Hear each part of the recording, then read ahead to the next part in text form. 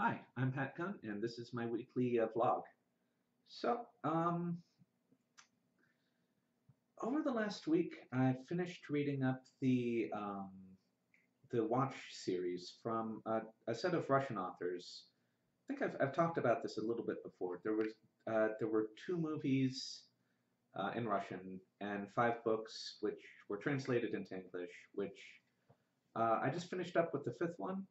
It was really pretty good urban fantasy. Um, there's something, I guess, interesting about that genre, taking a lot of old style fantasy type stuff and mixing in some noir elements, putting it in a city, maybe makes it a little bit more accessible to modern viewers. But I guess one of the interesting things about this series, and I've been just trying to figure out, like, when it comes to stories, what what is there apart from a plot that makes a story interesting, and apart from characters? And a lot of it is chewing over interesting ideas.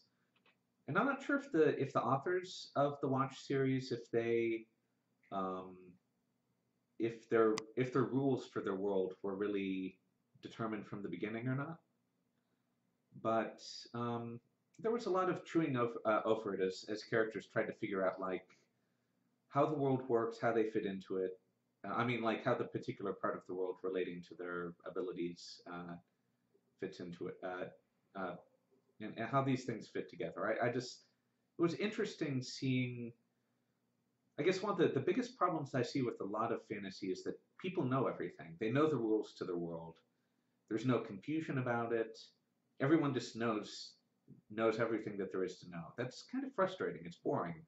It's not much like the actual world that we live in, where we're still figuring out, and part of the biggest adventure of being human over, like, the many thousands of years that we've been civilized, is that we've slowly been figuring out how the world works, how we work, how our brains work. We're confused, we disagree, we have different perspectives. It's the conflicts between those perspectives that it adds some interesting spice. And a lot of our fantasy world, a lot of our fantasy worlds, they take place in worlds that are completely understood, because I think what it is that the author, in order to really make that world, they need to understand what they're doing, more or less.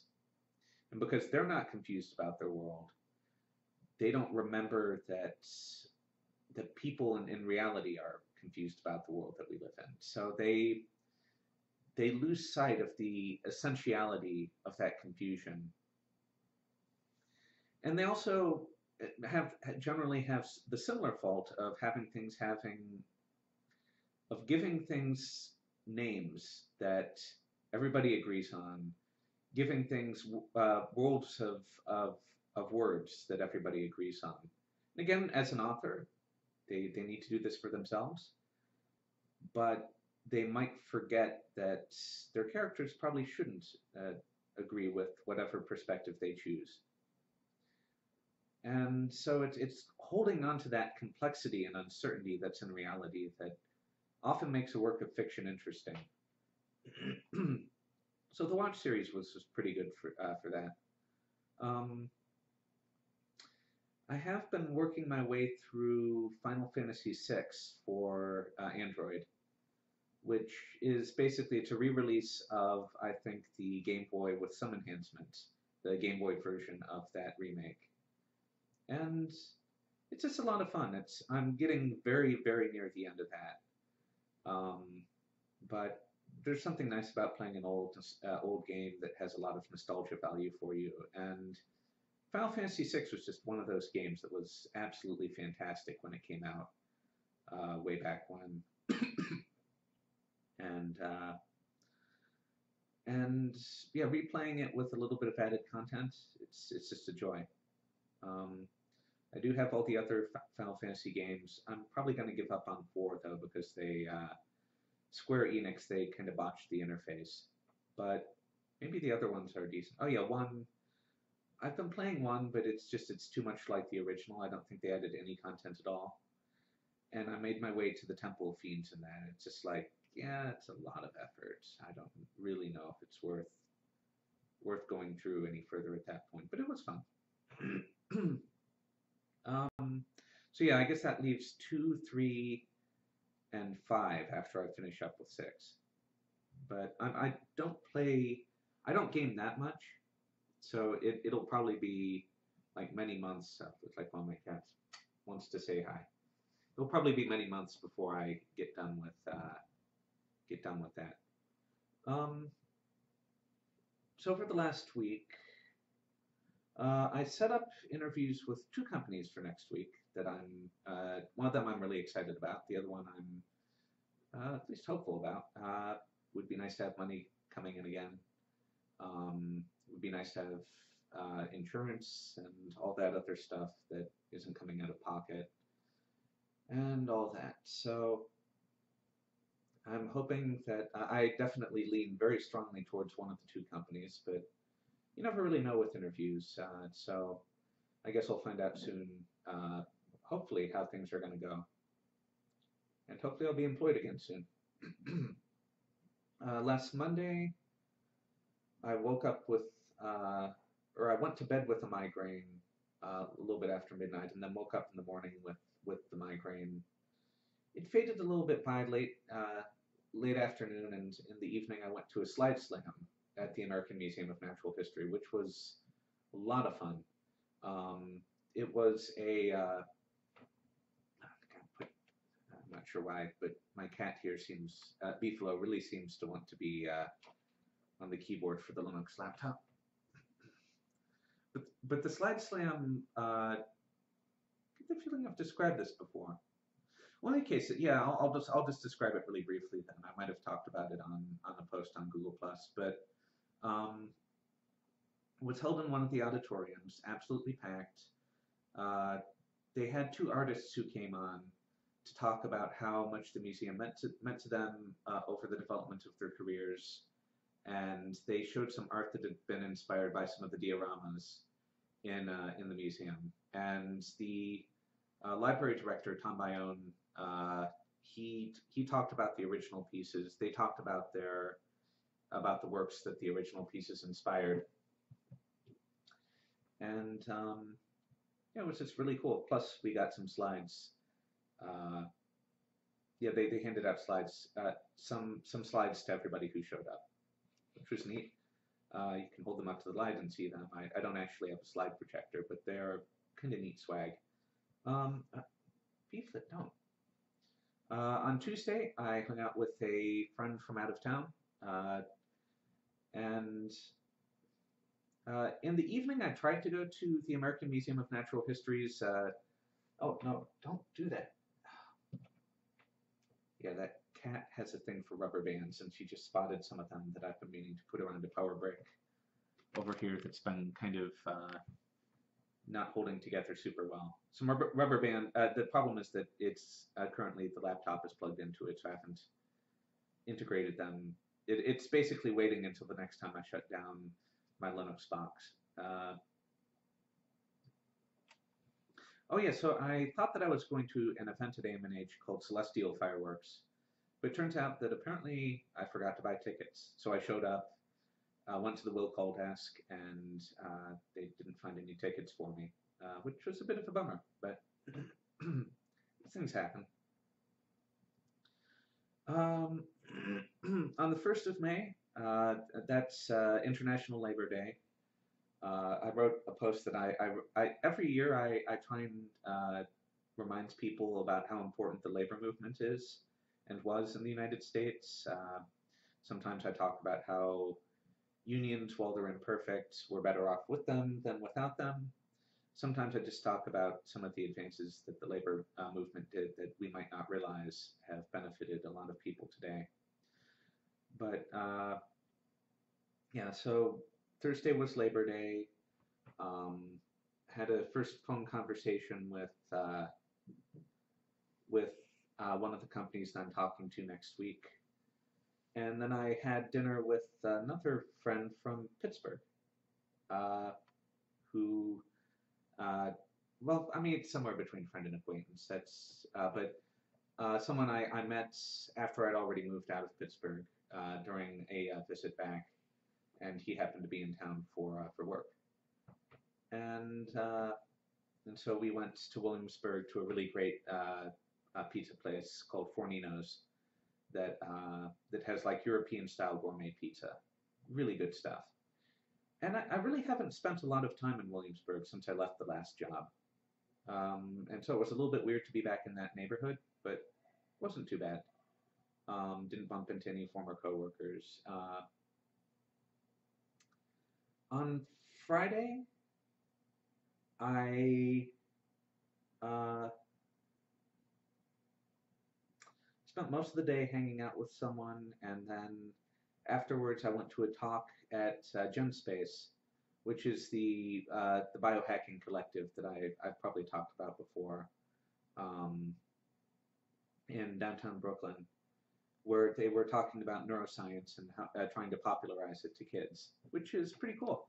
The guy had who was presenting had a rather he had a demo. I mean, he talked a lot about the really basic neuroscience things, and I didn't really learn anything at all from the presentation itself. I mean, I've done neuropsych research, I'm published, yada yada, but it was neat to see how he made the topic accessible to people, and he had like some cockroaches that he had people wire electrodes into that they could control, stuff like that. It was neat. It was well done, and it's always neat to be at GenSpace.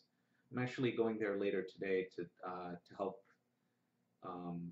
help with some of their projects.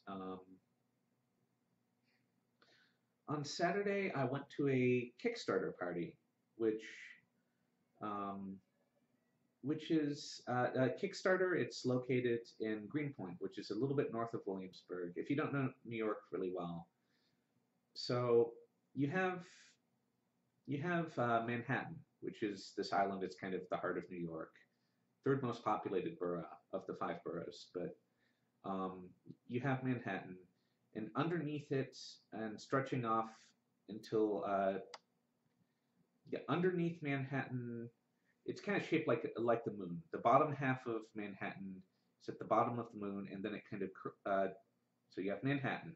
I'm actually not sure how the directions on this are going to work out, given mirroring and all that stuff. But that's this way, I think.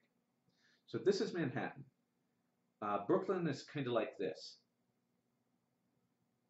and then you have Queens, which then folds all the way back around the other way. And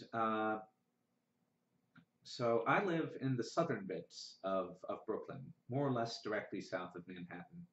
Well, not quite directly, a little bit east, but it's more south than it is east. Williamsburg is like due east of Manhattan, and just a little bit north of Williamsburg is Greenpoint. And Greenpoint is like the northernmost bit of Brooklyn. Since beyond that, you're talking where Queens and Manhattan are right next to each other instead of Brooklyn and Manhattan. I don't remember why I was talking about that. Oh yeah. So Kickstarter is in Greenpoint, and they held a block party where they invited a number of people who I think reside in New York and who have neat inventions and gizmos, foods, stuff that they funded through Kickstarter that they want to show off. And so they just had a line of stalls for people showing off their inventions and stuff, and they had some food, and they were offering tours of the Kickstarter offices. I didn't actually do one of those. I was thinking about it, but I didn't really feel like being inside. So I went there and I saw a lot of their inventions and goodies, and it was fun. Didn't stay for too long. It was basically like a little bit less than, or it was a short block, and I saw all the stalls and then I left. But it was neat. And since I was in the area, I went a little bit north up into southern Queens, or well, the southern bit of Western Queens, and went to Gantry Plaza Park, which is one of the better places in New York City to just lie back and relax.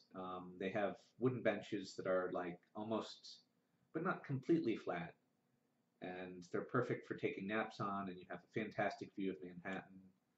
Um, Lots of people playing sports around, and I don't know, kids chasing each other on bikes, and community gardens and stuff. It's a really, it's a little bit yuppie. It's probably really boring at night, but it's a fun place to be during the day. So I went up there, hung out for a little while, uh, came partly back, had Indian food, came the rest of the way back. Yeah, it was a really nice day. Yesterday was just super pleasant, and the weather just has been fantastic recently. Um, haven't really done a lot today yet,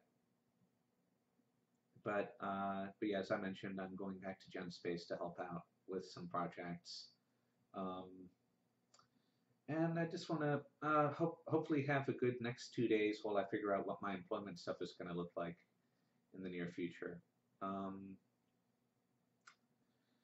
Media-wise, it's a little bit weird. I've been I've been rewatching some of the really good old episodes of Deep Space Nine. Um, Again, I mean, I'm really really a fan of that series. I think it's the best Star Trek and probably the best science fiction in recent memory, at least on screen media. And yeah, I've been watching, yeah, just a few of my favorite episodes. Um, but I've also been watching a little bit of the My Little Pony stuff on Netflix, and it's surprisingly good. It reminds me a little bit of the Powerpuff Girls. It's a little bit saccharine, but it's self-aware in its saccharinity.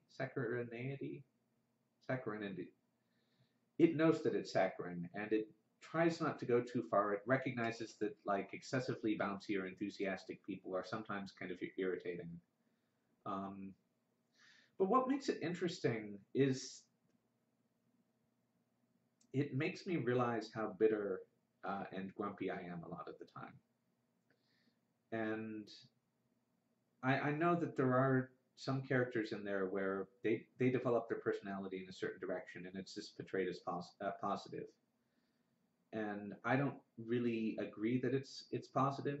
I think that the main character, she's kind of bookish, easily gets grumped out by people who are socially aggressive. She's kind of introverted. But I'm getting the feeling that she becomes more extroverted over the course of the series, and that's a little bit weird for me. I don't really see that changing. Maybe sometimes it does, but I think I almost would prefer the main character before her character development than after it. And that's, again, cleaning something from one of my cats, and that's a weird thing to see in a series. Like it's almost like watching somebody apologize for something where you don't approve of their apology, and you do approve of what they originally did. So you just kind of cringe. It's like that's not really a good direction. But on the other hand, I've only watched a few episodes so far, so maybe I'm guessing about which direction the series would go. But yeah, it's entertaining to watch sometimes. I don't think I'm not much of a TV watcher to begin with, so I'm probably not going to get through it very quickly at all. But it's good to see series. I mean, what makes it interesting? It The character development is so good, and they have really pretty good voices too. The stories tend to be super super simple, and they're all kind of Aesops. Um, how we should interact with each other, how we should manage our lives, yada yada. All pretty responsible, generally, if a little bit rosy-eyed. Um, but just the character development and stuff is so, or not character development. I mean, the characterization and the voices are so good. It makes it pretty compelling. Um, but yeah, it does make me realize how bitter I've become with many areas of life, and that I've detected in myself some of my occasional irritation with the show comes from idealism that I turned away from a long time ago as being impractical, uh, or or trying to be idealistic to a certain degree. It just will open you up to a world of pain. So having something so openly declare that this type of idealism is positive, that level of idealism is positive, it reopens old wounds. And and also just the whole thing with the introvert becoming an extrovert because you're in a good environment. I don't think that's the way things work. Of course, I don't really know. I feel that I'm introverted, and I'm definitely often bitter and grumpy and not the rosiest of people. But I have my doubts as to whether being put in a really completely healthy social circle and having all the other things that I'd like to have, whether it would make me more extroverted.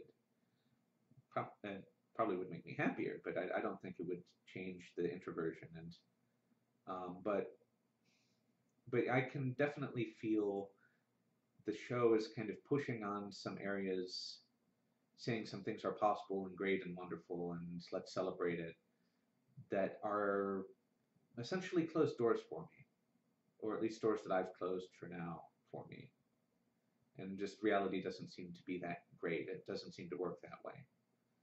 And it's kind of, yeah, it's weird seeing the show and realize and feeling this happening and realizing that's what's probably going on inside my head, and that's why I get a little bit grumpy at some parts of the show. It's not the only show that does this. There are some other shows I've seen, but this is really kind of full on super saccharine stories at times, and uh, so it makes a rather pronounced effect. And like I'm definitely not used to the idea of like friends being particularly loyal. I don't tend to trust things that tend to start to feel that way. I'm not used to seeing the inner lives of people that don't have a certain amount of paranoia or self dislike or any of these other things that I often have to deal with, and so it's weird. But then again, I guess we never really know what the people around us are going through in society, unless I mean, even if we talk to them, they might not tell us. But normally, these are topics that where you'd have to know someone really well to know for them to be comfortable talking about it. And so I have I have no idea how much my inner life is like that of other people. I suspect not a lot of people do know that. And so we're all these islands of meaning with a few little bridges, very topic specific bridges between us. And we just have to deal with not having a lot of immersion into other people's the meaning that they put into their lives. And so in some sense we're all going it alone. Or at least that's the way I usually feel. Um, but yeah, the show it does weird things with that. Um,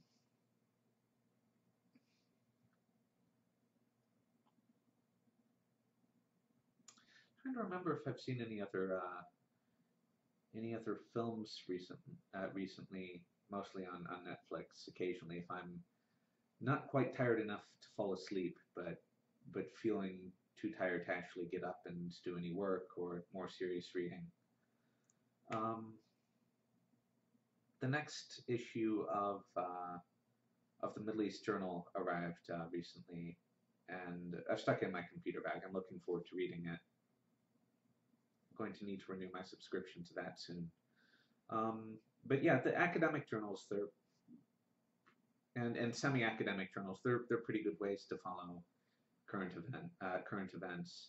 And now that I'm kind of on the ebb when it comes to gaming, and generally I can't do a lot of work on the teaching stuff when I'm on the road. Uh, I keep a lot of the stuff on one of my laptops rather than on my server. or on the web. Although I'm trying to change that. I stuck some stuff in Git, set up a remote repository on my server, and and I should be able to work a little bit more easily on class stuff um, while I'm not at home. But yeah, just a lot of the time I just get tired in the evenings and I kind of want to veg out, but I'm not quite ready to go to sleep yet. Although I probably should just more often just go to sleep at that point. It's not really a not readiness to go to sleep. It's just this feeling that I don't want the current stream of consciousness to end just yet. And every time I wake up, it's like a new stream of me, and it's sometimes it's a little bit existentially weird to go to sleep. Um, like, are we really the same person in the morning? Well, I mean, I guess there's a certain amount of continuity, and maybe there isn't even a strong continuity moment to moment when we're awake, but the delusion is hard to escape, or what I presume is a delusion.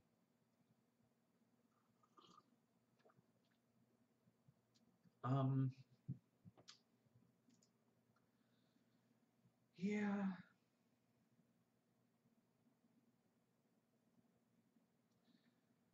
I guess I should get back into sketching probably soon, and knitting, of course. I really need to get better at that. I think with the sketching though, it's just hard to. I often am more inclined to do that when I'm outside my apartment. My apartment's it's a lot less this way than it used to be, but there's still the tendency to, whenever I'm here, to wind down and to not get a lot done, just because I'm more accustomed to thinking of it as a place where I ease myself into sleep, or where I am recovering from not feeling well, rather than a place where I get stuff done. And I think, I mean, sometimes I've thought that it would be nice to live someplace where I could have multiple separate structures and just have a little bit of space between them outside. And like, instead of having one house, I would have a small number of huts, and they would be devoted to a purpose. And the psychological distance between them would come from the physical distance, and it would be easier to think, okay, I'm in the huts where I do my artsy things, and there would be less of a temptation to like just head over to the bed and relax for a little bit and maybe fall asleep if I were in a separate structure. I mean, separate rooms would help as well. I haven't had separate rooms for a while. I mean, I guess that just comes from having left a place where there's a lot of space that people have to work with. But I mean, we all, I think, benefit from these tricks, these mental separations that help us devote certain areas and certain times of day to a purpose. And for me, I think having separate structures would probably help a lot. Might get kind of weird in the winter when it gets too cold, but if the distance weren't great between them, it would be fine, I think. I mean, I've spent a lot of time over the years just trying to figure out if I really could imagine living as I wanted, having whatever types of structure I wanted to live in, what would it look like? And I mean, one of the more common ideas, or one of the more compelling ideas that I've had, would be to have a converted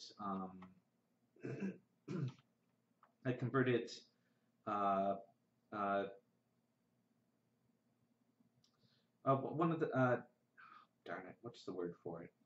Having a converted one of those telescopes that's raised in the middle of the room. I mean, like greatly raised, like one story isn't the right word for indoor, one floor. So like you would have a big domy room and a telescope on a raised platform on the middle of it that's like one floor above, and you'd have like circular staircases going up along the outside of the circular bit that the telescope is on. Now, if you were to remove that telescope and leave the rest of it there, I think that would be a really neat foundation for a home. And I've often had dreams of having a home that was built on one of these converted like telescope observatory. Yeah, I think that's probably the right word. But yeah, having a home that would be built off of one of these, that would be pretty cool. I've often dreamed about it. I definitely would like that, or at least I think I would. But I have played with other ideas like the set of just single rooms that share or that are in close proximity to each other that I would walk between for housing. That would be pretty neat. Um, those are probably the two most common designs. I wonder, do people in general dream about homes, like designing homes, designing? I mean, I've also been thinking a little bit about like designing clothing and stuff that would indicate one's status in society, how one wants to be seen, stuff like that. And just all these dreams about the way things could be. I guess they are among the things that send me off on flights of fancy. But anyhow, I think that's. I don't think I have a lot else to talk about. I am beginning to unplug my LiveJournal stuff. I used to use LiveJournal some years back, primarily back when I lived in Pittsburgh, and it never was the primary place for my blog, but it was a place that because I wrote my blog software, I set it up to mirror every post, or almost every post, to LiveJournal. And at this point, I haven't blogged a lot recently, and I haven't interacted with people on LiveJournal much. So I'm starting to unplug that tie from my blog and to begin to chop down on that presence that I used to maintain there. Part of it is my discomfort with like how Russia has been behaving recently, and LiveJournal got bought by a Russian company not so long ago, or I mean maybe a few years ago. Part of it is just the people that I knew in Pittsburgh, or at least the ones that I met through Carnegie Mellon. I no longer really have much in the way of ties with them, and that's for a lot of reasons. But I mean, regardless, it's a fact. And so if I'm not really reading them anymore, and I'm not posting there, and I'm not cross-posting there very often anyhow, there doesn't seem to be much of a point in still being theoretically present there. So I need to go back, find all the content that I used to read on LiveJournal through their syndication reader, and figure out a new way to read that stuff, and then just continue to shut down that account. I mean, it'll still remain open. I probably won't delete all of the old posts, even though they're mostly just smears of stuff on my proper blog. But I think it makes sense to at least stop having it look like I'm active there.